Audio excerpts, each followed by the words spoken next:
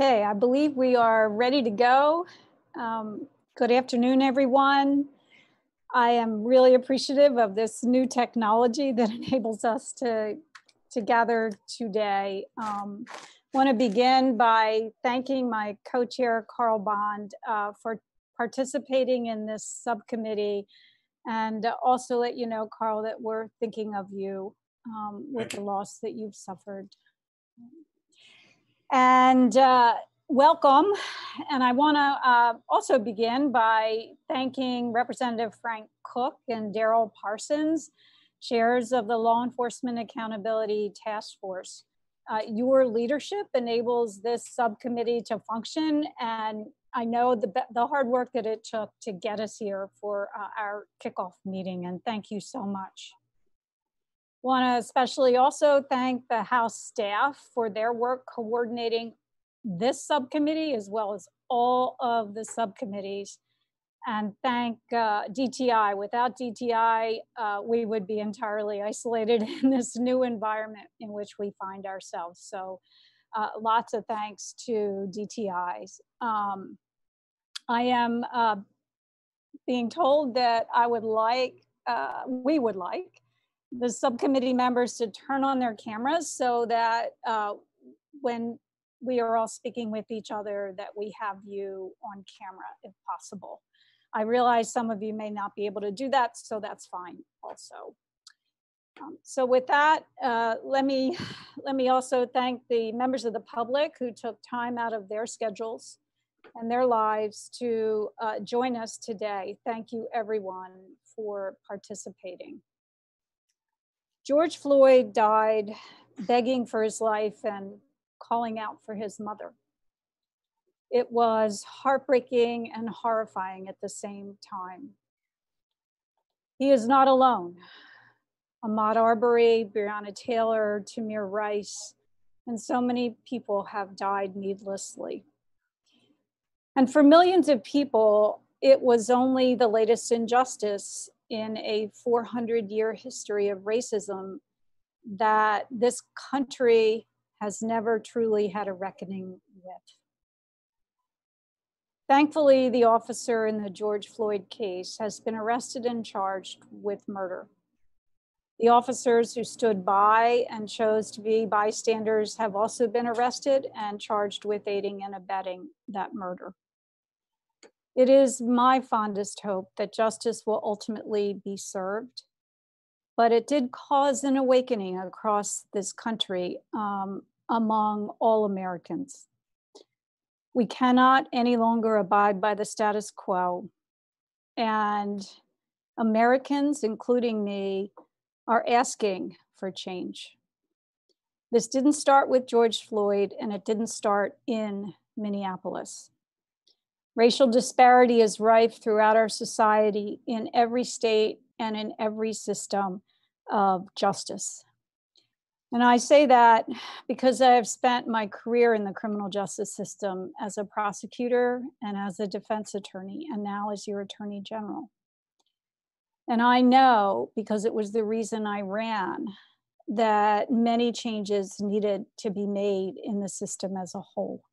Each part of it has to come to a recognition that change is necessary before we can cure systemic racism and be fair to everyone. Those changes need to be made in the policing system, no less than they need to be made in the system of prosecution, no less than they need to be made in the justice system itself, in the judicial system that decides the sentences of individuals who have been convicted of crime. And no less than it needs to be made in our correction system. And we cannot achieve true justice until each part of our system looks inside ourselves and says, not you're the one to blame, you need to change, but how do we all come together and change? And I think that change begins by having an honest look inside ourselves and saying, we need to do different. We need to do the things that aren't easy. We need to do the tough stuff. I have so much appreciation, respect, and I so much honor the good work that police officers do in our society. So many police officers are our everyday heroes. Sometimes we read about great good works and heroic works that the police do. But what I've seen on a daily basis working with police are the quiet things they do. Coaching a basketball team in the communities that they serve, donating books, indeed teaching children how to read, and giving of their time selflessly, their own time selflessly for the good of others. I also believe that police enter that profession, that noble profession, because they care about the rest of us and they want to serve the public. And so it's incumbent upon us to help unite, not divide, to help unite communities that have distrust of the police because they have been victimized by so many aspects of the criminal justice system for so many years that they have become estranged from it. We serve those communities, we serve those people. And we need to make sure that their voices are heard, recognized, and that we have the courage to take the hard decisions that we have to make and to make those for the good of everyone.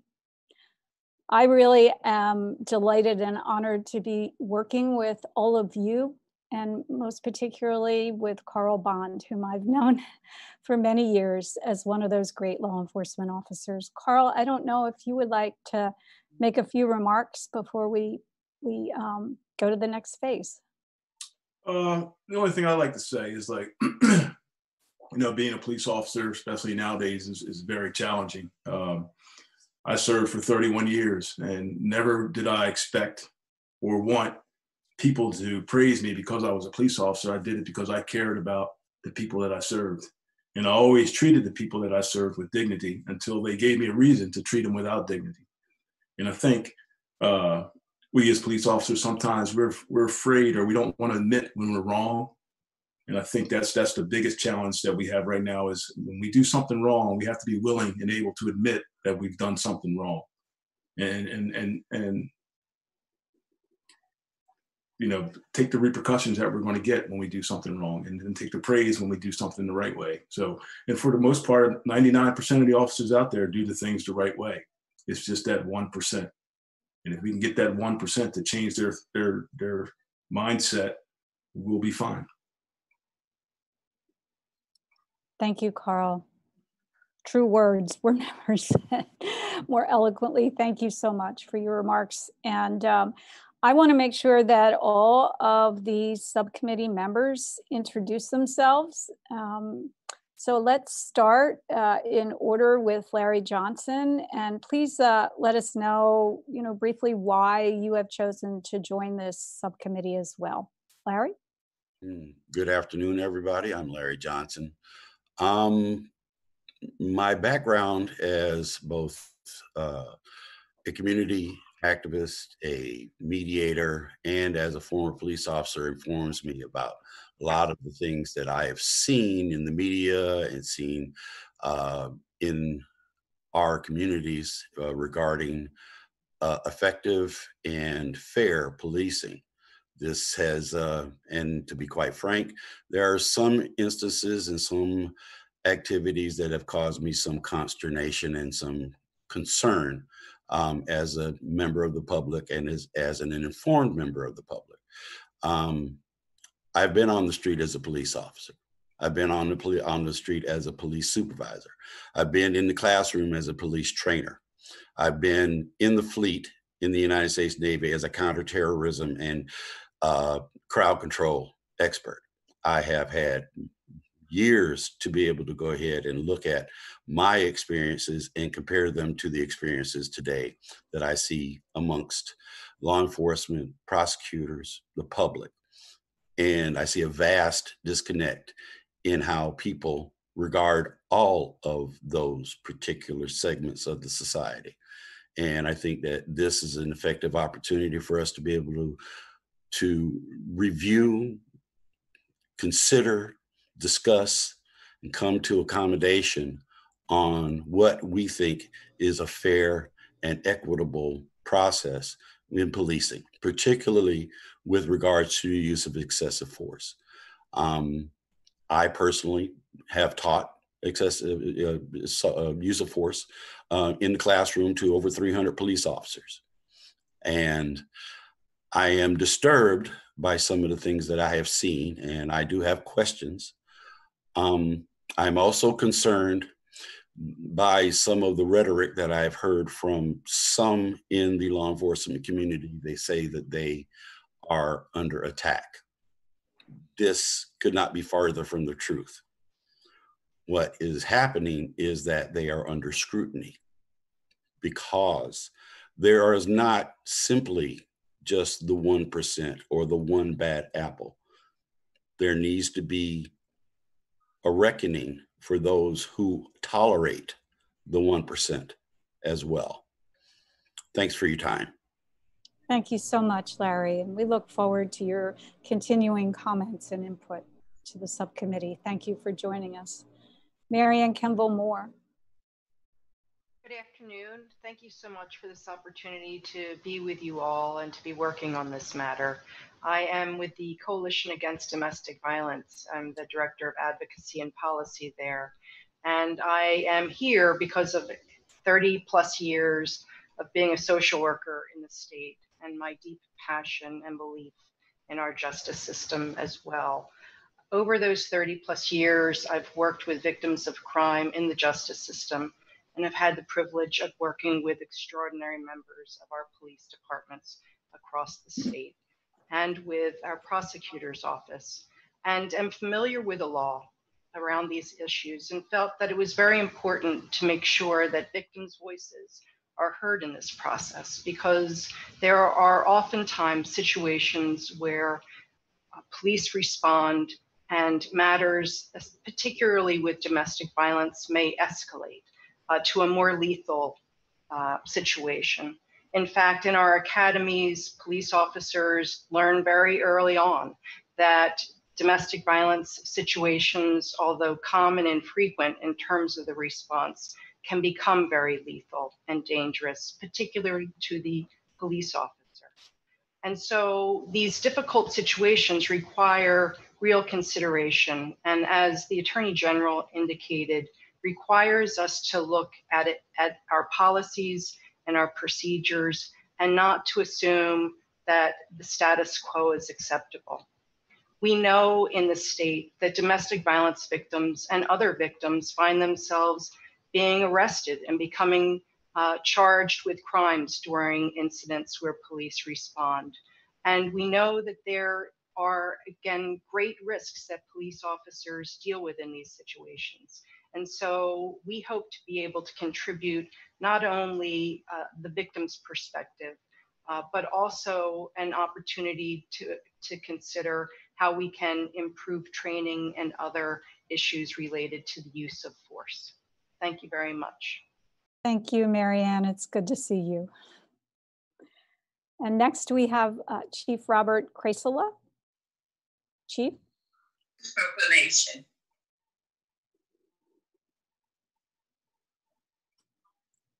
Chief, are you on? I think you may be muted. There we go. Thank you. Good afternoon, everyone. Rob Crasola, Chief of Police here in Middletown. I've been in law enforcement for now 38 years. Had a very diverse career. I started out in the municipal department with Dover City Police. I spent 27 years with state police, from which I retired, and had a very kind of diverse experience there, working from SWAT teams to working on a CISM team, which is a critical incident stress management team, or peer counseling. And then going to alcohol, tobacco enforcement, doing some regulatory work, and then chief of Seaford, and then ultimately now the chief of Middletown.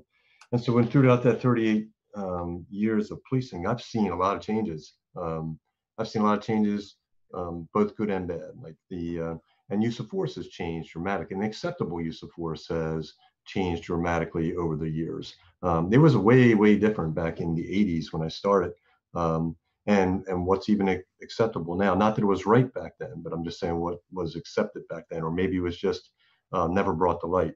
So of course, transparency and education is critically important whenever you're dealing with the use of force issue. And use of force is, very, very complex. The one thing that we have going for us is Graham Connor, and that kind of describes the complexity of use of force and why it's there is no this equals that ever when it comes to use of force, and everyone has to realize that. So educating the public is, I think, critically important. Not only just educating the officers and but educating the public, and transparency, which in my 37 years prior to coming here, I never had body worn cameras. And in the first 3 months that I was here, I loved it. You know why? Because it worked very, very well for me. Because I can go ahead and I can see exactly, make determinations back on that. But I always got to always remember that there's a human factor when you're using, when in a use of force incident. So never want to forget those kind of things. But so I'm honored to be here. I hope I can be a valuable addition to this group here, and I'm honored to be a part of the group. Thank you. Thank you, Chief. Next, AJ Roop. Good afternoon, everybody. AJ Roop. I am the state prosecutor at the Delaware Department of Justice. I am lucky enough to work for Kathy in that. You didn't have to say division. I oversee our entire criminal division statewide. So we have about 116 prosecutors and 250 employees total. And the reason I got involved in this subcommittee is because it's a pretty important topic. Kathy's heard me say this internally, and anyone who works for me at the DOJ right now has heard me say it. Delaware, at least from a law enforcement standpoint, and I like to think from the AG's office, is #1 in a lot of ways compared to other states. When you compare the way we do things and the way we train, we do a lot of really good things. But the only way to stay #1 and to be out ahead is to constantly look at things and discuss internally and externally, not only with experts and people in the law enforcement field, but also the community, to make sure that we are doing things the right way. And if we're not, to make that adjustment so that we can continue to be #1 in a lot of those ways. Or as Chief Crisala said, work on publishing or talking about or better educating people about the good things that we are doing. One thing I see, at least in this context and in a lot of other ways, is there is a real disconnect in communication. And sometimes it has to be that way. But in terms of talking with the public, the times I've had interactions with the public, when you go through and actually explain things, it opens people's eyes a lot. So I think there's a lot of opportunity there for that. I think there's a lot of opportunities to make some changes that can make us better and get us out ahead or keep us out ahead of a lot of other states. And to piggyback off of what Marianne said earlier, I think any opportunity we have to look internally and talk about different trainings we can do that are not only good for the public, but also keep police officers safe and going home and helping people is something we should always be willing to look at, discuss, and take advantage of. Thanks, AJ. Next, we have James Turner. James. Good afternoon, everyone. My name is James Turner, and I'm an attorney in the Office of Defense Services. I work in the felony unit, and I'm really honored, and I look forward to being a part of this subcommittee. One of the reasons why I really wanted to be a part of this subcommittee is because I think this is really important work, and it's an issue that's gripping the nation as well as the state of Delaware. And I'm glad that our state is one of the leaders in getting ahead of this issue. And I think good reform has an opportunity to be a win-win for everyone. It has an opportunity to enhance public trust, enhance trust in the community. And in my conversations with my clients, I think trust is an issue that needs to be improved. And so I think it can enhance trust, but also I think it can enhance public safety. So I think good reform is a win-win, and I'm really honored to be a part of this subcommittee. Thank you, James. Lieutenant Thomas Bracken. Good afternoon, everyone. The reason I was interested in this subcommittee will become pretty apparent. I'm a 33-year member of the Delaware State Police.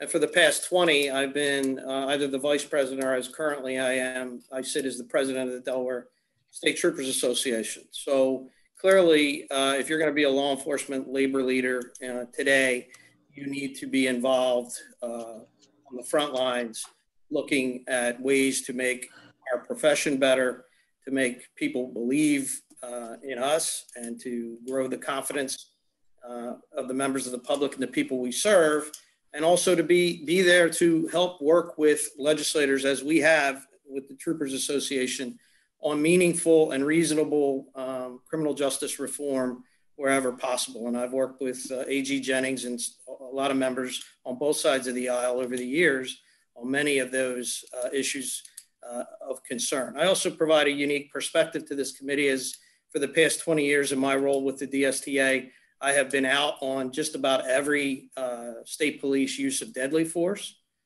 I've been involved in those cases and can provide some level of expertise through additional trainings that I've gone to over the years in use of force and in the laws that guide use of force. But I think most people would believe that most law enforcement labor unions and their leaders are in the business of simply trying to get police officers off when they do wrong. And I can assure you that that's not the way the Delaware State Troopers Association operates currently, nor in the past. We recognize that law enforcement officers and troopers make mistakes. And when they do make a mistake, they're held accountable, and they need to be held accountable, as do any law enforcement officers across this country. I do believe that there is room to look at some of our policies and training and procedures and maybe some of the laws that govern use of force. I just think that it's important that we take a holistic view, and that one of the bigger reasons also that I'm interested is we need to make sure that any changes that we make don't have the unintended consequences of making a very difficult and dangerous job of being a law enforcement officer today even more dangerous. So with that, I look forward to working with all of you. Thank you, Lieutenant Bracken. State Representative Sean Lynn. Hi, everyone. This is Sean. I am the chair of the House Judiciary Committee and serve as the representative for the 31st District, which is located in the city of Dover. I am also a private attorney doing litigation in Delaware's courts. As such, just very interested in mostly listening to the various viewpoints that everyone will present during these hearings, and I look forward to working with all of you to find some equitable and just solutions to the issues that are facing Delawareans. Thank you. Thank you, Representative Lynn. Dubar McGriff could not be with us this afternoon. I'll turn to Chief Defender Brendan O'Neill. Brendan? Thank you. Thank you, Kathy and Mr. Bond, for agreeing to chair this committee, the subcommittee, the focus of which is law enforcement's use of force. And that's going to obviously involve circumstances in which the use of force was appropriate, and also look at circumstances in which the use of force may be deemed inappropriate. And my interest is both on a professional and a personal level. Professionally, I'm part of a law firm that defends about 85% of the people charged with crimes in Delaware, the Office of Defense Services. And so our clients often have interaction with the police. Some of those are very good interactions. Others, it's not so good. And in some cases, there are allegations that the police officer acted with excessive force. So in my role, I want to be sure that the police are treating our clients appropriately, and if they're not, that they're held accountable if they're using excessive force. In addition, I'm a city of Wilmington resident. I'm part of a community in which I am a consumer of police services. So I really look forward to having a police force that is in partnership with its community members to create a safe environment and a better living situation for all the residents of our city. So my interests really stem from two places: one, my job, and two, where I live and how I choose to live. So I'm looking forward to working with everyone, and thank you for your leadership, Kathy and Mr. Bond. Thank you, Brendan. I'll next turn to William Resto. Is William with us? Yes. Good afternoon, everyone. Good afternoon. I look forward to, well, I'm here on behalf of Nuestra Diocese of Delaware. I'm really looking forward to being on this subcommittee. I think it's needed. I think this is going to be laying a foundation moving forward to the community. I'm also a bail bondsman and a fugitive recovery agent. So I'm always in the community. I still have contacts with the community and community leaders where I can go back and discuss some things with them as well. And again, I look forward to being on this subcommittee, and I want to thank Mr. Cook for inviting me. Thank you, Mr. Resto. I believe that Iman Umar Khalif Hassanel was unable to join us this afternoon as well. So we will turn to Yesenia Taveras.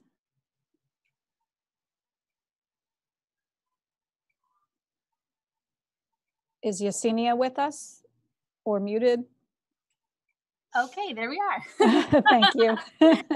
Thank you so much. I appreciate the opportunity to join everyone this afternoon and be a part of this subcommittee.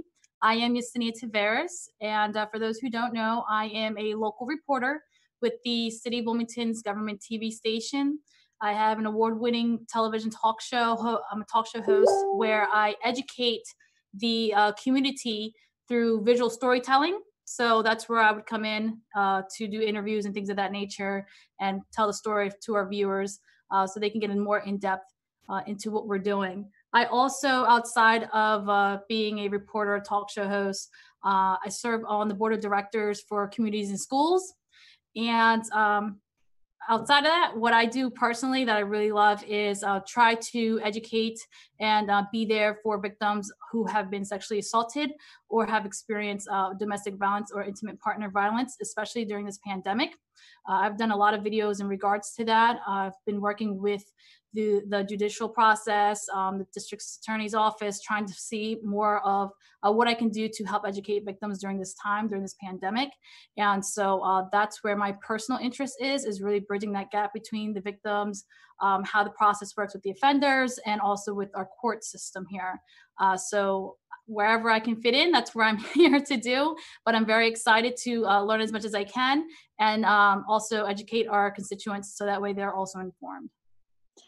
Thank you, Yesenia, and welcome. We have Delisi Washington next. Hi, everyone. I'm Delisi Washington, and I'm a licensed clinical worker. I specialize in psycholegal immigration evals. I'm an adjunct social work instructor at Eastern University's Esperanza College. And for the last 2 years, I've served as co-coordinator for Network Delaware Safe Communities Coalition. That's a group that works to promote policies and protect immigrant communities and address inequities within health, education, and the criminal justice system. So I personally strive to promote cultural humility, compassion, and social justice amongst individuals, communities, and larger systems. So I consider it a duty and felt the need to be a part of this. I feel fortunate. I'm looking to learn and also participate and contribute however I can with my expertise. So I thank you all. Thank you. James Wright. Attorney General Kathy Jennings and Vice Chair Bond, along with other subcommittee members, good afternoon. I have 25 years of service in law enforcement.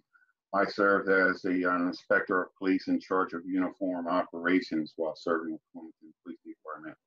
When I retired from there, I worked for the courts, where I served as a deputy state court administrator for approximately 11 and a half years. I also have a military background, served in leadership in that capacity. I did for about 30 years. There's a couple of things that I think that I can assist with, and I certainly would like to see an opportunity to affect change, certainly within police departments. But I believe that it's very, very important for us to look at the leadership across the board of all of our law enforcement agencies, to make sure that they are in support of change that we recommend. And the second thing that I'm interested in is making sure that we see a cultural change in some of our police departments. I think that's also important. That's what I would like to see moving forward. Thank you. Thank you so much, James. Steve Villanueva. Good afternoon, everyone. I'm Steve Villanueva. I'm here representing the Latin American Community Center. As you may all know, Latin American Community Center has been providing services to the media community for 52 years. My father, I don't know if this qualifies me for anything, but my father was a former police officer in Perth Amboy, New Jersey. My job here at the Latin American Community Center is information technology. I'm the VP of technology here. Been here about 21 years. Met many police officers here in Wilmington. All good guys. I'm hoping that by being part of this, I can help this issue of excessive use of force. I myself have experienced it. But then again, you know, it's up to the person. It's up to who's applying that use of force. I mean, you know, we all make mistakes. Hopefully, we can guide officers to, you know, to take a different approach. That's all I have. Thank you for having me. Thank you, Steve, for joining us. And thank you, everyone, for being willing to serve on this really important subcommittee, and for everyone who's spoken today is committed to keeping an open mind and to having a respectful and robust dialogue on the changes that we believe need to be made and the recommendations that the subcommittee will make ultimately. And so I encourage people to participate in all of the meetings and to help us with additional suggestions about materials that should be provided, experts we should talk with, and how we should go forward. Because collaboratively with the talent in this subcommittee, I am convinced that we can make the necessary changes and do it in a respectful and inclusive manner. So having said that, let's turn to the mission and objectives of this subcommittee. It is all established through Senate Bill 260, and the use of force and imminent danger subcommittee was formed for the purpose of assessing the feasibility for and viability of a statutorily created use of force standard and implementation of an imminent danger policy to encourage officers to employ all tactics necessary to avoid using deadly force.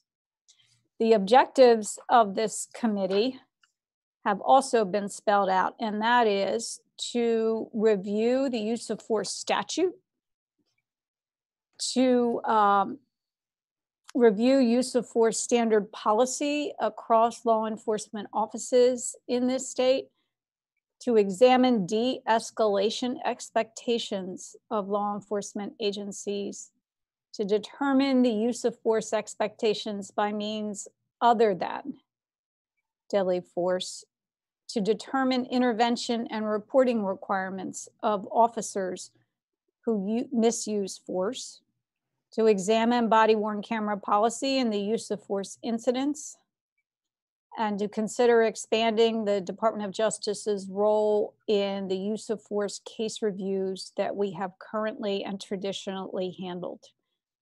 Finally, to explore, but frankly, very importantly, to explore standardizing the data that is reported in this state on use of force cases so that we have the necessary information going forward that will enable us to keep making better and better decisions collectively.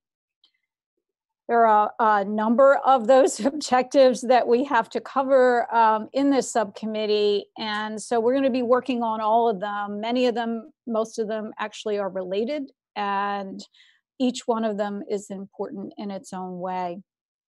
We have provided materials to start us off, and those materials have come from various sources. One is a use of force information recap that was largely derived from an article done by Chris Barish in June of this year.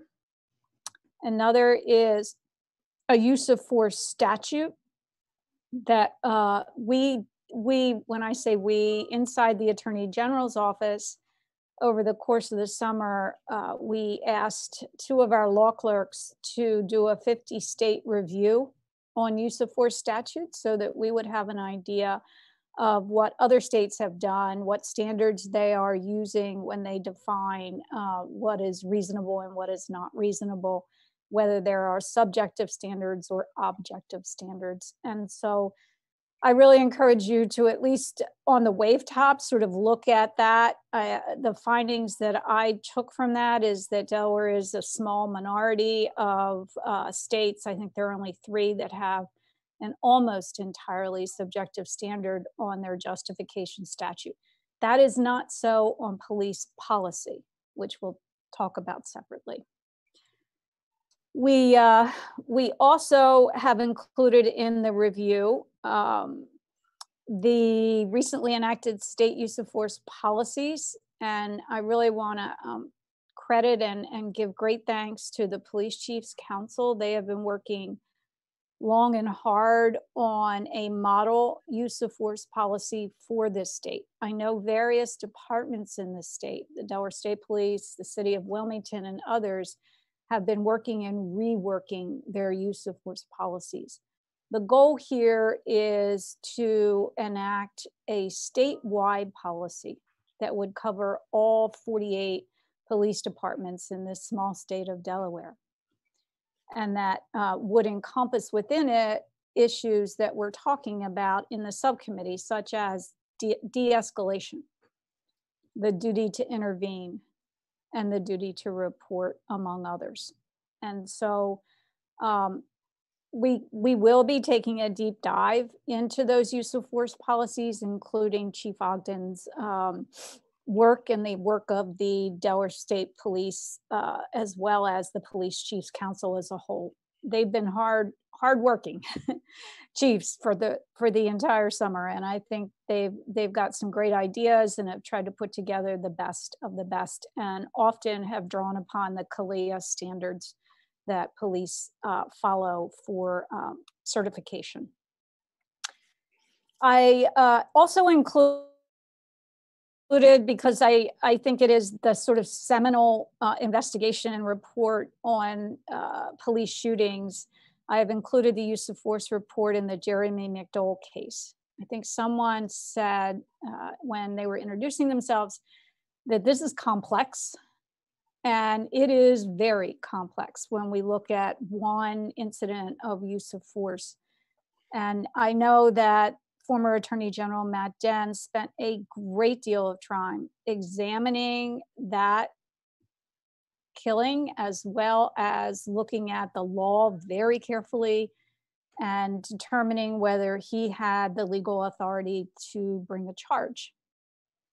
As you will see in the use of force report, he determined there was probable cause to arrest one officer, and it was the officer who fired first.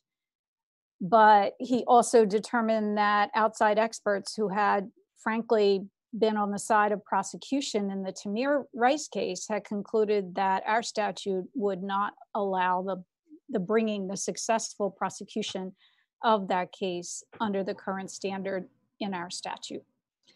So I think the Jeremy McDowell situation is in large measure an analysis of what are the outer edges of when a case gets prosecuted and when it doesn't, and whether this subcommittee believes that there should be changes to the use of force statute in our state. The materials also include use of force data from the Division of Civil Rights and Public Trust, which is a division inside the Attorney General's office. For decades and decades, the Attorney General's office has been charged, as most of you know, with investigating and reporting on and determining whether prosecution should go forward against an officer for the use of deadly force. So most of those have been shooting cases. Over the last 15 years in Delaware, there have been 56 people who have been shot. 30 of them have been killed.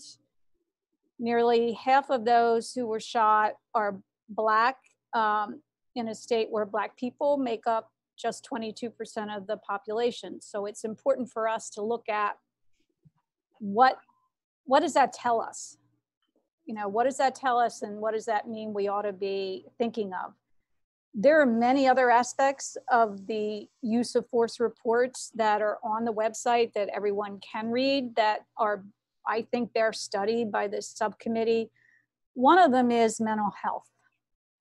And we really ought to be having some further elucidation, further education on mental health, because what I have seen most recently in many of the shootings that we have looked at as an office is that there's a serious mental illness or a mental health crisis at play at the time that the police used force.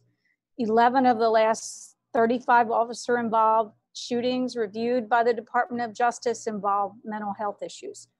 So I think it's incumbent upon us to look at that. We ask the police to do so much, including at times to be a mental health expert.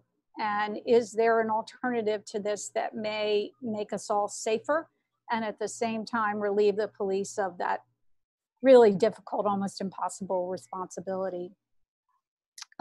And we ought to take, in my view, a further and deeper dive in use of force policies. We will circulate the model policy that Chief Ogden and the Delaware Police Chiefs Council have been working on. And as I say, I really want to thank them. They have put together a comprehensive policy. So we have a lot of work to do, in short. And there's a lot of information for us to discuss already. So I would encourage people who would like to comment on what material, the materials that have been handed out to date. They also include, I believe, a draft of a bill that the Department of Justice, our office, has written that would change the use of force statute in our state to make it an objectively reasonable test as opposed to a subjective test. All of this, including your own thoughts about what this subcommittee should be doing, are open to discussion. And I'd be very grateful if anyone would like to volunteer ideas and thoughts about what I've just discussed.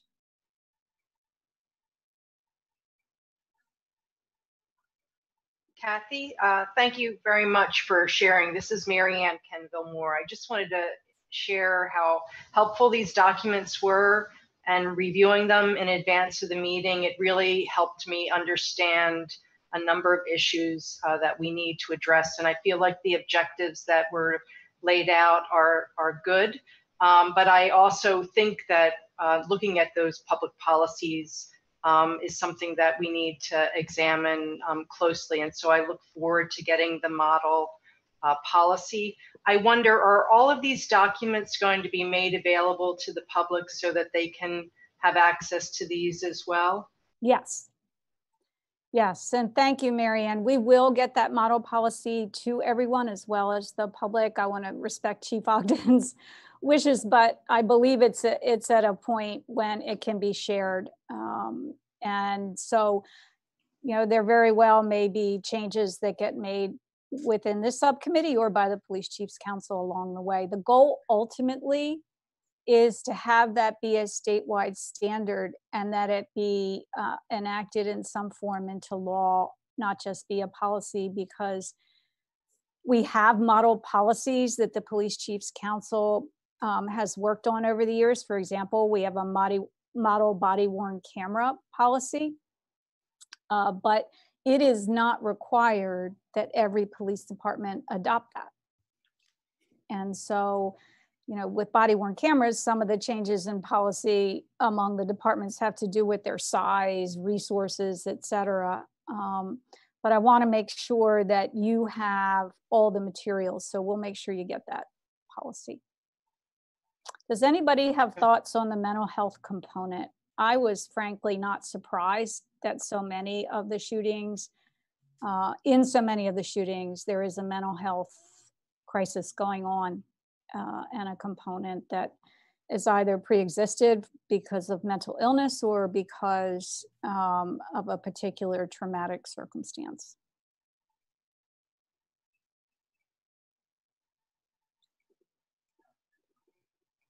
Attorney General Jennings, if I could address some of the shootings that we've been on that involve mentally disturbed individuals. I think there has to be a differentiation, though. I understand the national view of trying to put mental health workers on the front lines along with law enforcement officers. But I think it's important to note that once one of these individuals is in possession of a firearm and has already gone probably farther than where a mental health professional would be able to be interjected into that situation. So from a law enforcement perspective, I can assure you that we would be happily cede our initial response to many complaints that clearly involve someone who is in some type of mental distress, where maybe we don't need to be the initial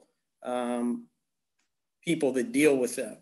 But I think it's important that when you're starting to talk about those cases where mentally disturbed people have resulted in deadly force encounters with law enforcement, those have gone beyond where where a mental health professional would be able to help, unfortunately.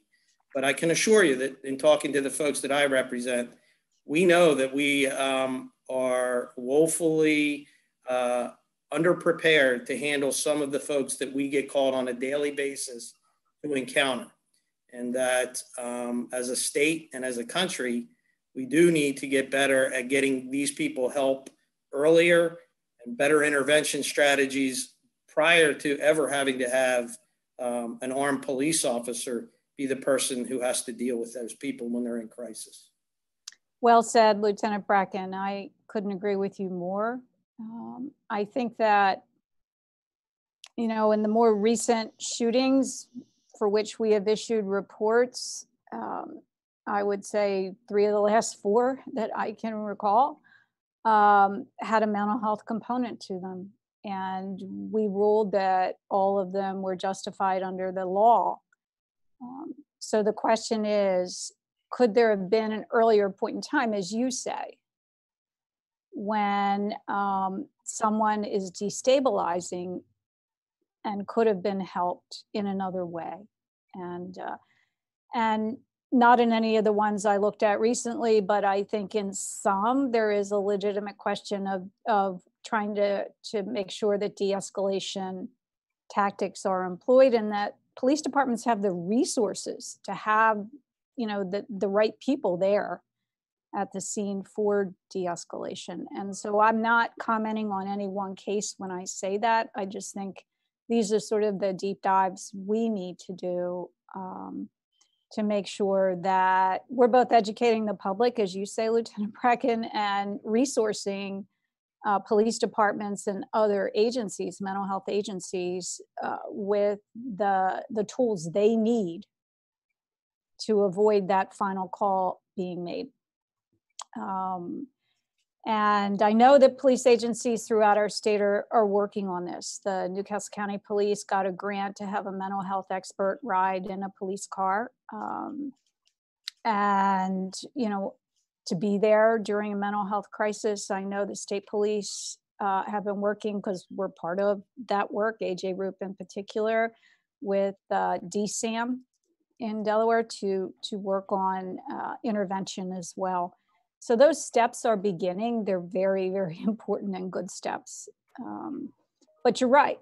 At the point in time when someone has a gun in their hand or charges at an officer with a knife, then that's not the point in time when a mental health expert necessarily can intervene.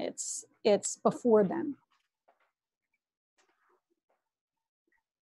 I do think that there's an opportunity for added training and what it looks like to de-escalate when someone is already in a heightened or overwhelming state and exhibiting aggression.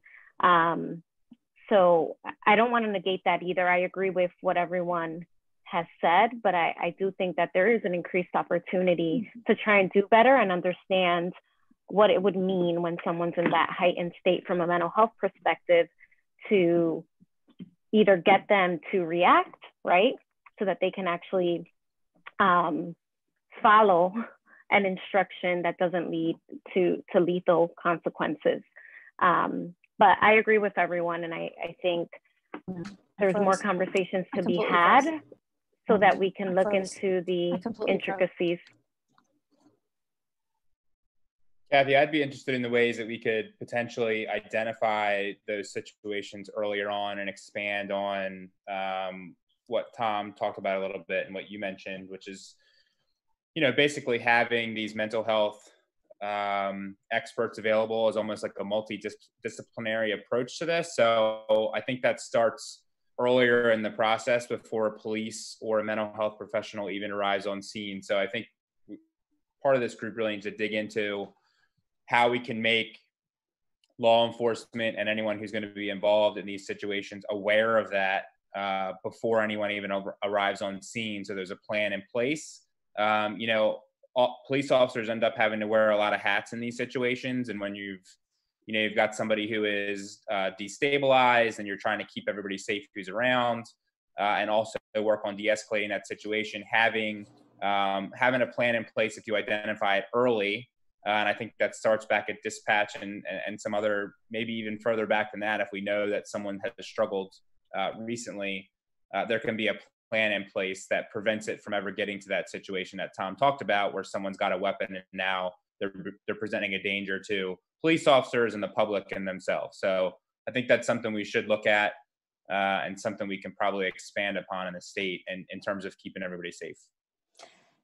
So, this sort of gets into not just the research that needs to be done, but are there police agencies in the country that do have that ongoing? And, I know Delaware State Police has been working on this for months and months with our office and others with DSAM, and the Newcastle County Police has it as well.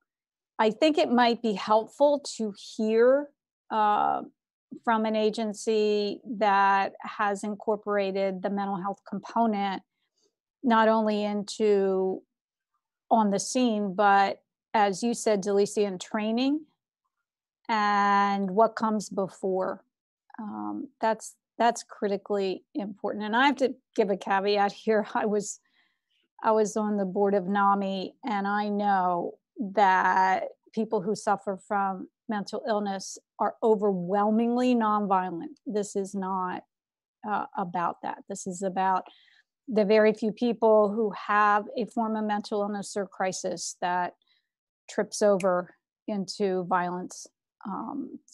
And dangerousness to themselves, their family members, children, and the public. And so I just want to make sure that we say that, and we say it often and loudly.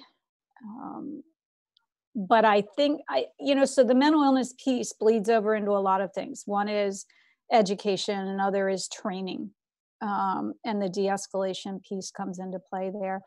And the other is what Lieutenant Bracken said, which is let's try to get the right tools, let's try to get the right resources for mental health to people earlier, so that call to the police at the end is never made. The thing I want to add, though, is you can have all the training and all the plans you want, but when a person turns violent, you have to make a split-second decision. That's tough, and the way you perceive that is basically the way you were raised, your culture. So your culture is going to determine how you perceive a threat. So that mental health component, you can have a mental health expert on the scene with you, but as soon as that turns violent, you're talking a whole new ballgame. No, it's true. And I just want to go ahead and piggyback off what Senator Brackett had mentioned about the resources and kind of what Carl was saying, because from a smaller agency kind of perspective, it's different because it's very difficult manpower wise and resources wise to go ahead and provide a mental health expert that's going to be out there on the street and be available. So what's got to be available are options for that officer to go ahead and kind of negotiate with that place as part of de-escalation. Look, we can go ahead and get you to this place, or we can go ahead and provide this service to you. There's a church here that we can take you to, but there's no coordination of those services right now, at least in my experience. So, you know, and a lot of the churches, they act independently, or a lot of pastoral care that's out there, or a lot of resources are out there. And that group, I think, needs to be brought into it as well, because when you run out of options, ultimately the probability of force increases. So you try and go down that option route, which is part of that de-escalation. And so I think we'd be doing a disservice to everyone if we don't start thinking about providing a whole network of options, and make it totally inclusive, and it's not just a police problem. It's a synergistic societal problem that I think that we have to approach it that way. Yeah, I agree. Yeah, to piggyback what Rob is saying, I mean, I work in the schools, and I see it in schools with some of our mentally disabled students that, you know, they have counselors on site that, as a constable, I'm never even called because they've already de-escalated the situation. And that's something, you know, it's not in just law enforcement. It's all facets of society where you have that mental health component there. So true. All right. So do people have other thoughts about what we should be looking into, and whether additional research or your thoughts on bringing experts into our meetings could help us in making decisions? Kathy, this is Mary Ann Kenville again. I really support the idea of hearing more from other jurisdictions who have done this work well. But I also know that Josh Thomas at NAMI is a really good local resource for this. We've been partnering with NAMI and DSAM and the Delaware State Police and Wilmington Police on the crisis intervention team training over the last 5 years. And I think part of this issue is that we've had a lot of informal approaches to how we address mental health with law enforcement. I think we need to, as a community, acknowledge that we have been putting law enforcement as the response to these issues and not having it be a mental health response. And so we really do need to bring in that mental health piece. And so I would encourage us to make sure that we're coordinating with NAMI on that, given the role that they've played here locally and also their connection to other resources nationally. Mary Ann, thank you. And I'm happy to ask Josh Thomas to come speak with us and let him know that, you know, the breadth of the topic that we'd like him to cover. Josh was also a police officer in Florida, I believe. And, you know, I undoubtedly would have valuable insight. So I'll make that ask. I think it's a really good suggestion. Thank you. Kathy, I have a couple questions. Sure.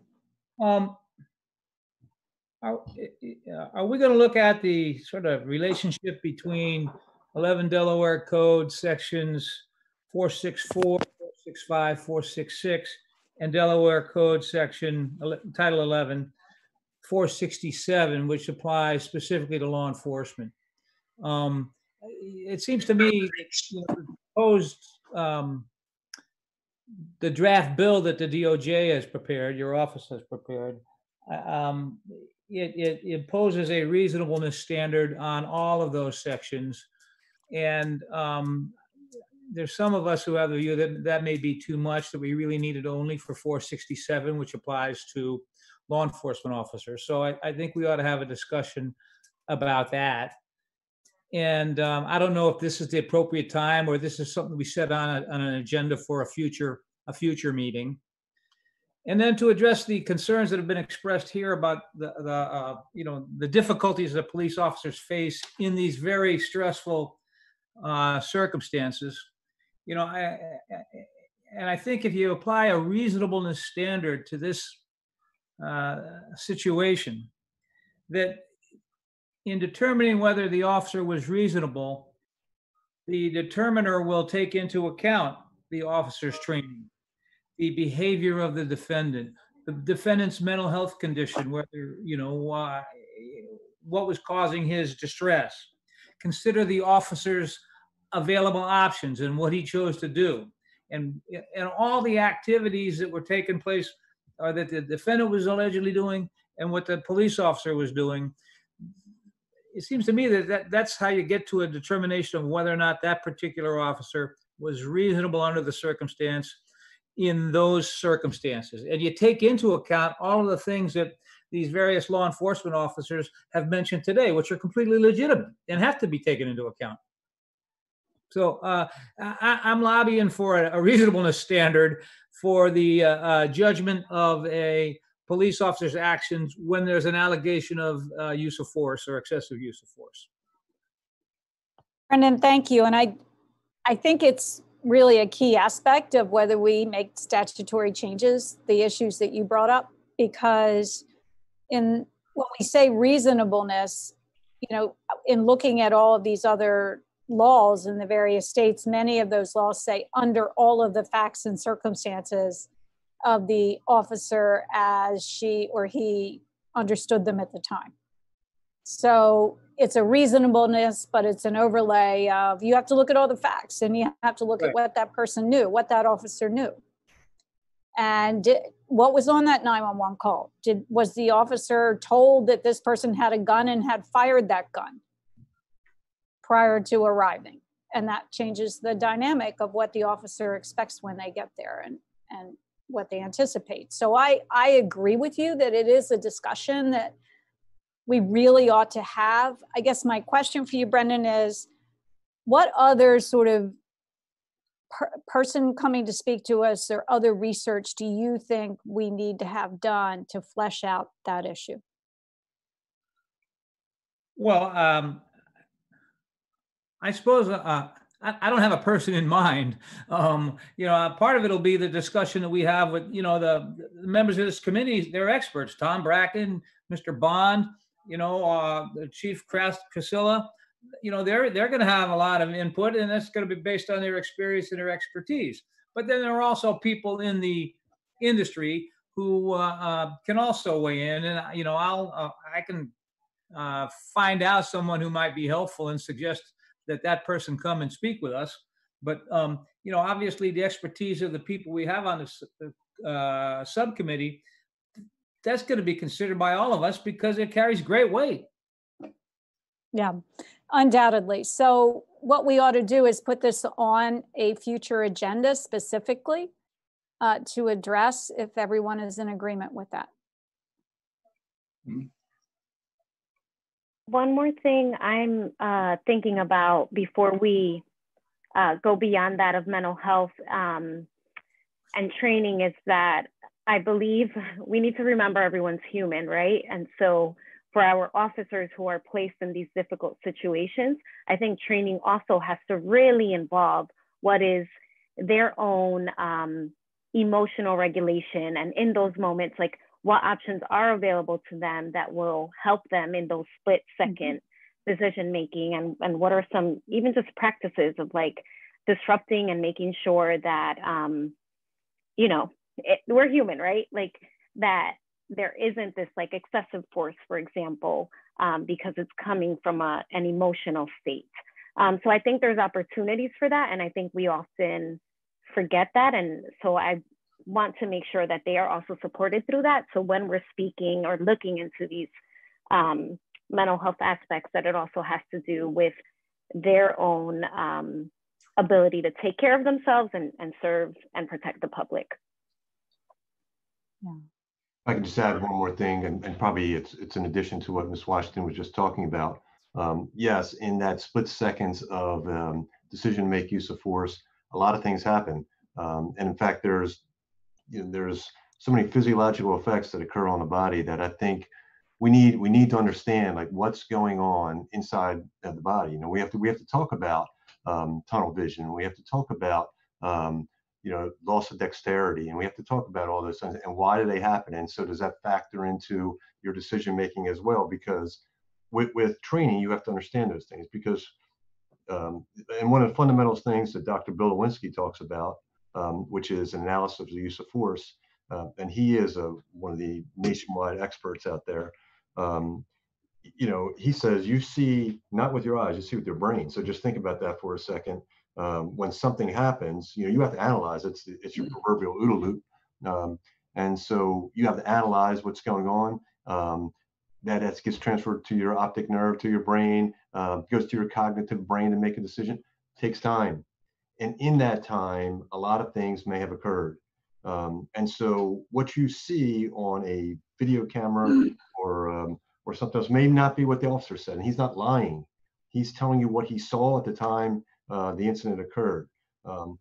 But because of that 0.35 second delay, a lot of things can happen in 0.35 seconds. So I think that's important to understand the physiological component of the body and how it works under extreme stress.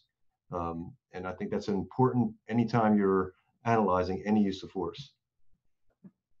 So the other part of that, Chief, is I think for me, hearing what everyone just said on here, is making sure that we have that sort of training regularly statewide for officers, right? So that every police officer in Delaware, not only gets that sort of training in the academy as they come through, but we're also keeping up with that and constantly updating officers so that they're aware of those things. Because I think that helps in that analysis when you're processing that information, knowing how your body physiologically reacts in those situations and knowing what the response is going to be like. And then obviously from an agency standpoint, training and putting yourself in those situations so that you're ready for it when it happens. But from a uniform standpoint, I think that's got to be consistent for every agency. And there may be some differences here and there, and that's probably something we should look at to make sure everyone's getting, you just put out a lot of information. And obviously you know a lot about that particular topic, but I don't think that's true for everybody. So I think we want to make sure everybody has that so that it's applied equally across the spectrum, and we make sure we have those situations covered.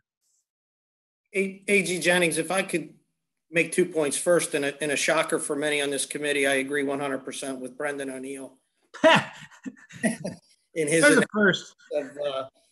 When you look at a reasonableness statute and changing where we are now to something along those lines, if you don't articulate very clearly all of the factors that are presented in the perspective of the law enforcement officer, what is occurring, what the subject is doing, and all of those things, and if they're not some verbiage in that change that put that in, then you are making, by changing from subjective to reasonably objective, you are interjecting a lot of subjectivity in the decision maker's ability to decide what may or may not be reasonable.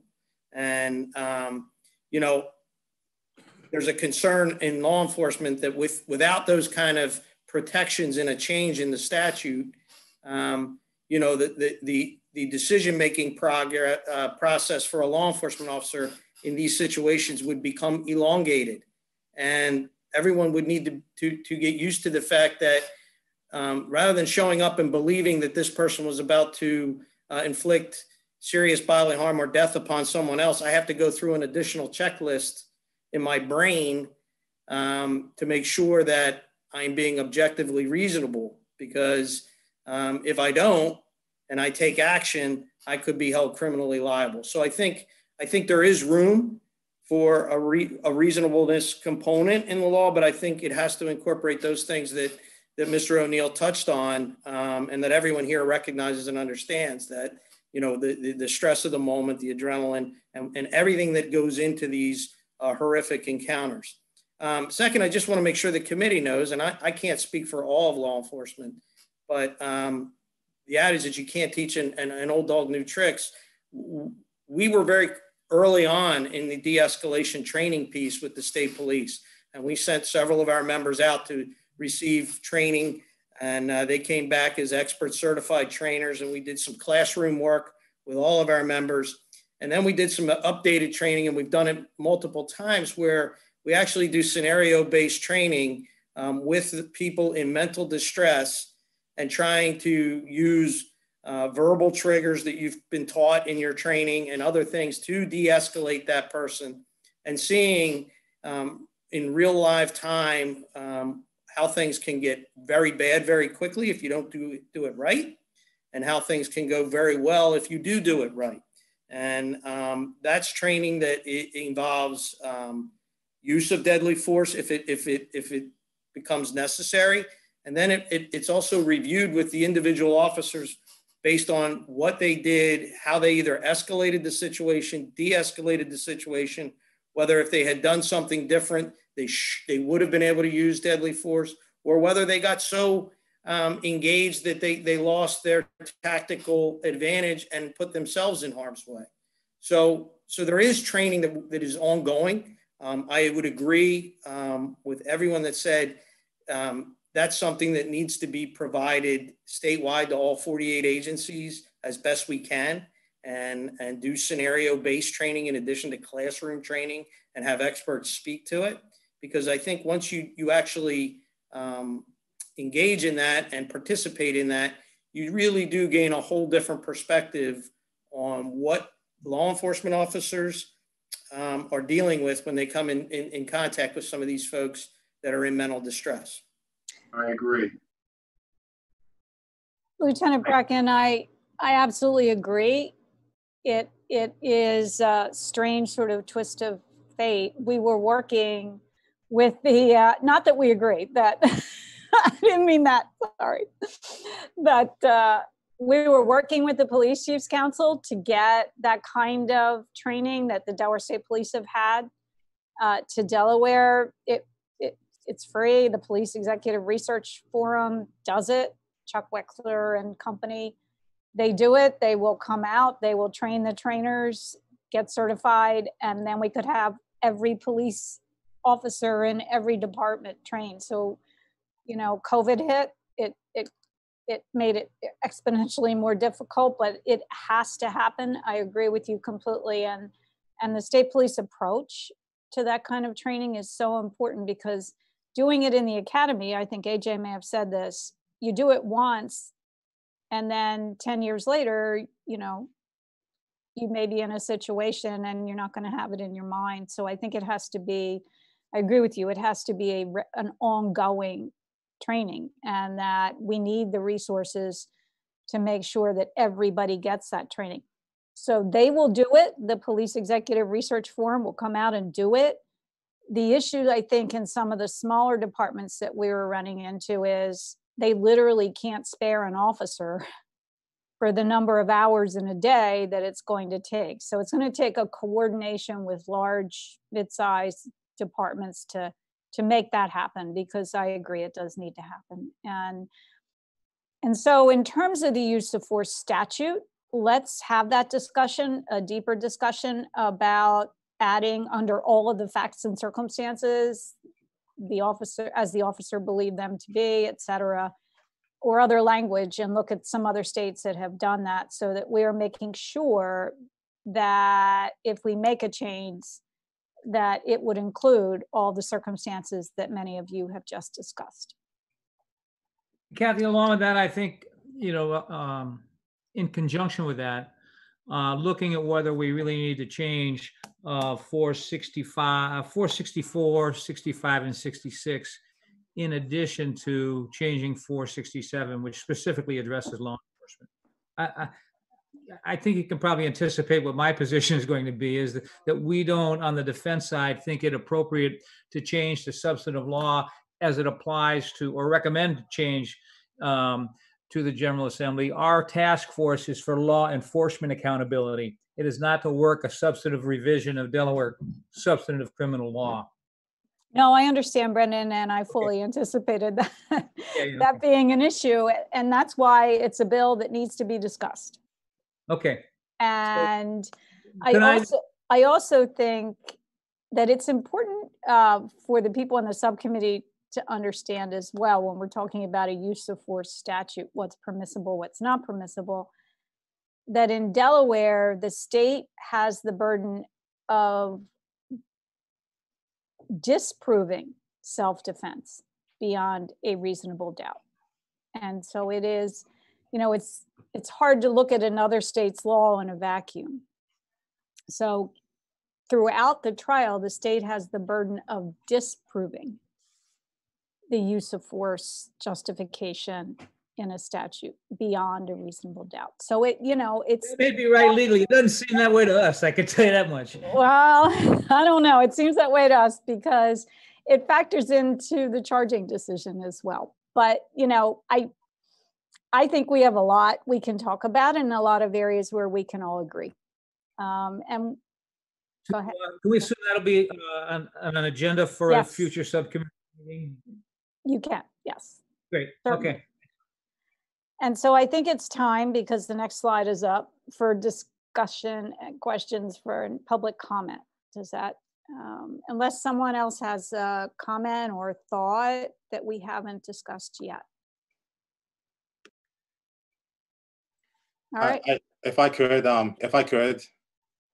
Of course. Just piggybacking on everything that has been said, I do appreciate the materials that were submitted by DOJ, and one material in particular, the fact that there are 4 states that have recently passed use of force reforms. I think it's a really important thing to look at, because there are 4 really good laws that go into specifics of what de-escalation should look like. Minnesota goes into the specifics of what good training and good policy across the state of Minnesota should look like. And also, piggybacking on the statute itself, 464 to 467, that there are a couple of states, Minnesota and Oregon, that have added language that only applies to law enforcement. Minnesota asks, what would an objectively reasonable officer believe? And that appears to only apply to law enforcement. So I think there is a precedent for that to happen, for reasonableness to only be added just for law enforcement. But I know that's a discussion for another day. But I do think that memo and those 4 state laws should be looked at closely for a model for some things that we can look at. Yeah, that's a really good idea, James. So we ought to highlight those 4 state laws, the laws that were recently enacted. So it was Minnesota, Colorado, right? That's correct. Connecticut and Connecticut and Oregon, yes. So we'll make sure that we've highlighted those and explain them in more detail for the next meeting. I think that would be helpful. Thank you. Any other thoughts? Okay. Hearing none, we can turn this over to Sarah, I believe, for public comment.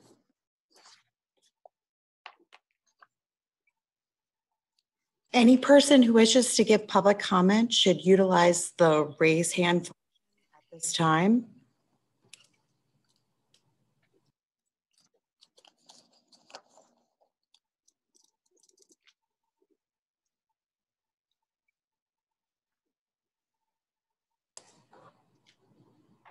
Michael Lawson, you are now permitted to speak. You have 2 minutes. Hi, thank you, Sarah. This is Mike Lawson with the Fraternal Order of Police in Delaware. Just wanted to thank the committee for getting together.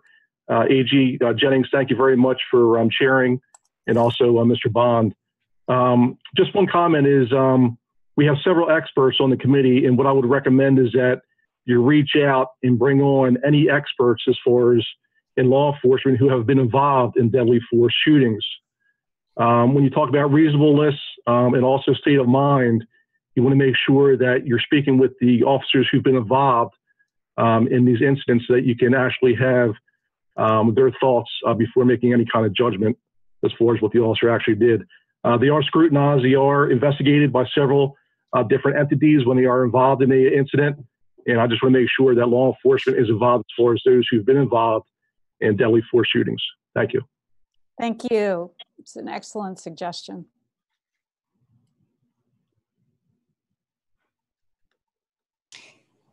Keith Steck, you have been permitted to speak. You now have 2 minutes.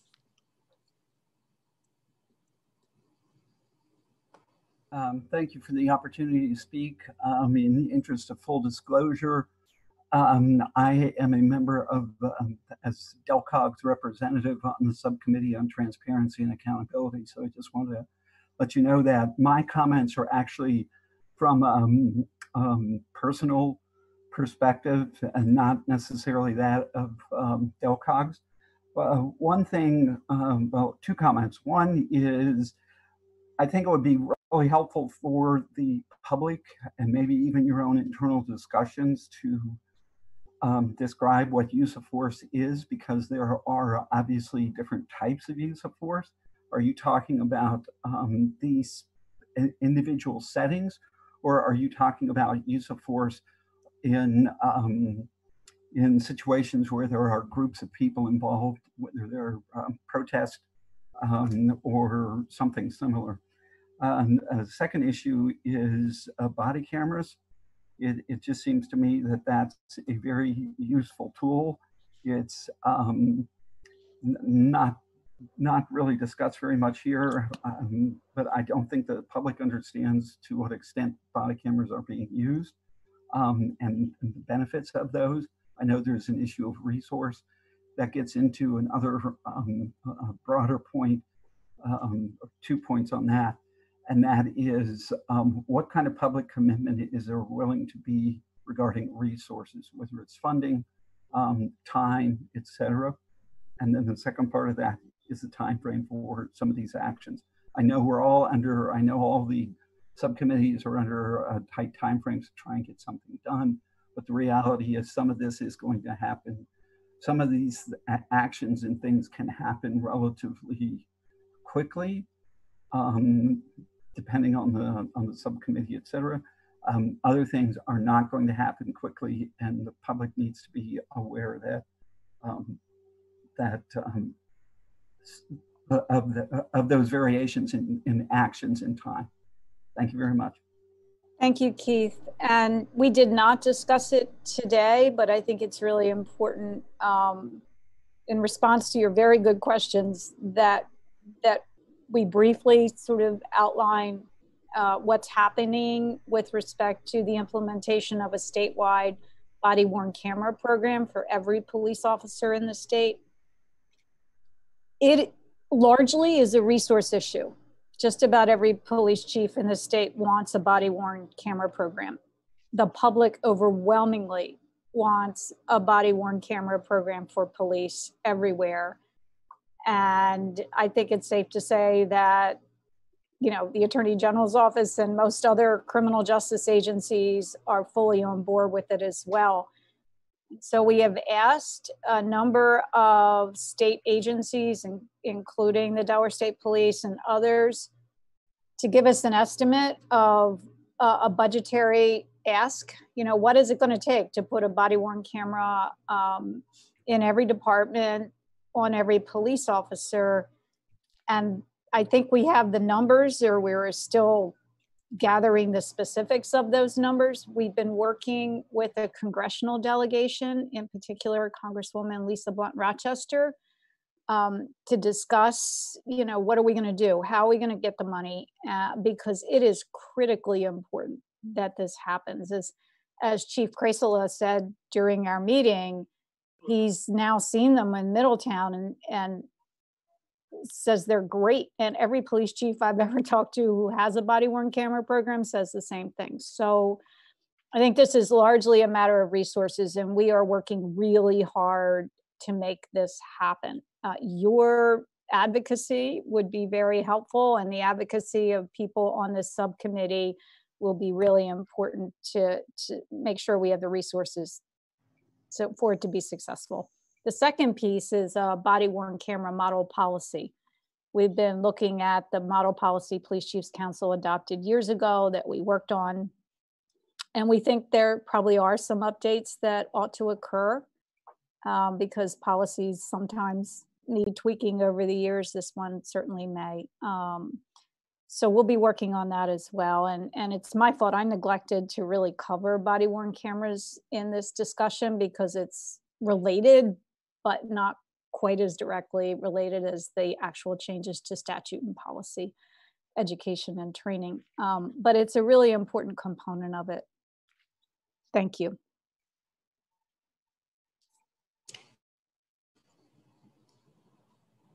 Cynthia Smith, you are now permitted to speak. You have 2 minutes.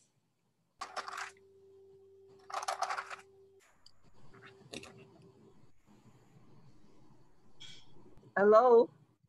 Hello. Can somebody hear me? We can hear you. Yes, thank you. Great. My name is Cynthia Smith. I just wanted to mention something about the taking the de-escalation training, and along with the crisis intervention training. I think that if we are going to measure the outcome of this subcommittee, I think that there needs to have some kind of measurement which includes number of incidents, severity of an incident, number of injuries, application of de-escalation, use of force, and finally, organizational impact. I'm more than happy to actually follow this up with a testimony, or send it out prior to the meeting for next month. Next meeting, I wanted to also talk about if we are going to engage our community, trusting our law enforcement. I think that there needs to have a chain of communication where we can actually discuss this openly and in a friendly manner without, having some biases or, that kind of stuff. Also, if there's some kind of incident happens, there needs to have some recusal. And I think that also, would there be a problem since we still don't have, if the Attorney General is representing the state, who represent us, the people, because I think there's a conflict of interest. And I think that maybe should we even consider having Inspector General,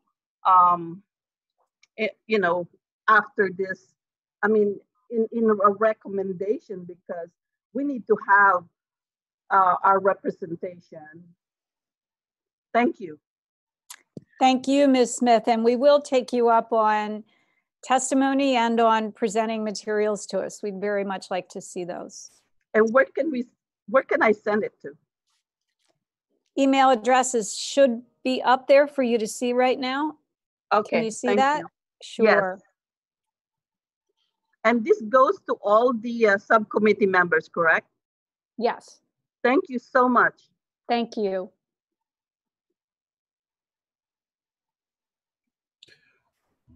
Attorney General?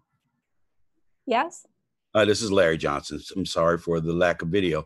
With regards to Ms. Smith, if you could convey to her that I am on this committee as a private citizen, and she's more than welcome to contact me if she wishes to. Thank you. Ms. Smith, did you hear that? She can't unmute herself, I don't think so. Okay. Can I get a contact number, please? If you can include that, your number in the in your comments, I'll be glad to give you a call. Okay, great. Thank you so much. Thank you, Larry. Thank you, Ms. Smith.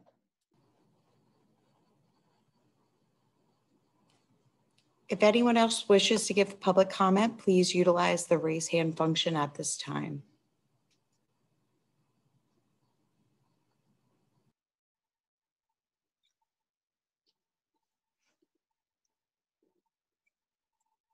Chase Roy, you are now permitted to speak. You have 2 minutes. Hi, thank you. Excuse me, can you hear me? Yes. Perfect, good. Just full disclosure, I am a member of DTI. I'm working with the streaming and everything here as well. But I wanted to take a moment to speak as a public citizen. I'd like to thank the committee for getting everyone together and tackling what obviously is a really difficult issue here. But I'd like to echo Cynthia's comments here on myself. The members of the task force right now are pretty much all members of the justice part, the process. You got police chiefs, you've got police union members, you've got journalists, attorneys, the attorney general. It seems like there's very few members of the public or anybody of public interest that would benefit for an opposing point of view on this task force, and that definitely concerns me a lot. Also, earlier, I can't remember who was speaking, but somebody was speaking of when the use of deadly force is applied. You got to see what other options are available to the officer, but you also have to take into consideration the victim's state of mind, the victim's past history, the victim's aggressiveness, and all this stuff about the victim. But there was very little talk about any of that on the officer side as well. The officer might be having a bad day. The officer might have been more aggressive than he needed to be. All of those things need to be considered as well. And it may have been implied, but it wasn't spoken. And that's what also concerns me, is it's very much looking at the public and saying, what did they do wrong, and not turning the camera around and saying, what did the police do wrong in that situation? And that definitely needs to be addressed as well. Because the amount of anxiety during police stops for people or during any kind of interaction with police can get really, really high really fast.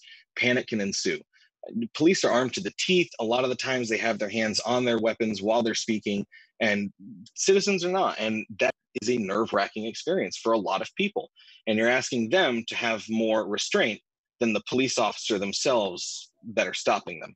And it needs to be turned around. It needs to be looked at from a different scope. It needs to be looked at from an opposing point of view, instead of just one point of view on what can we do just in terms of this one specific subject. And that's all I have to say. Thank you. Thank you, Mr. Roy. Would you like to participate along with our subcommittee on a regular basis? Because your input is really invaluable. And I think everything you've said is consistent with what we ought to be discussing. Yes, if that opportunity arose, I would like that. Sarah knows how to get a hold of me as well, and we can talk about that offline. Thank you. Thank you very much. Attorney General, this is Larry again. I'd just like to interject and offer my services again as a private citizen. I understand that a lot of members of the public may be uncomfortable speaking to people in positions of authority or positions of public of a public nature, but as I mentioned before, I am a private citizen. I am also a mediator in my professional life. And I would more than welcome any private citizen who may feel uncomfortable speaking to law enforcement or people in government if they'd like to communicate with me specifically in order to be able to go, so that they won't have that anxiety of possibly being well, again, uncomfortable speaking with people in positions of authority. I'm more than welcome to entertain their comments and questions and try to collate some information for the committee if the public feels that those services I can render would be of use and value. Thank you, Larry.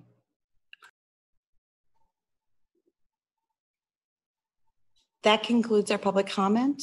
People can still submit their public comments to our email inbox. That's leotaskforce@delaware.gov, leotaskforce@delaware.gov. Okay, I believe that completes our agenda for today. And do we have a date? All right. Apparently we have a date in October and I can't find it, but Sarah, do you have that date? It's October 15th? October 15th, yep. Got it. All right, thank you, Sarah. And do we have a motion to adjourn? Motion. Second. Second. All right. All those in favor? Aye. Aye. Aye. Thank you so much, everyone. This was a very, very helpful and honest discussion. I think we all are appreciative of each other's input. Thank you. Thank you, Vice Chair. And with that, we are concluded.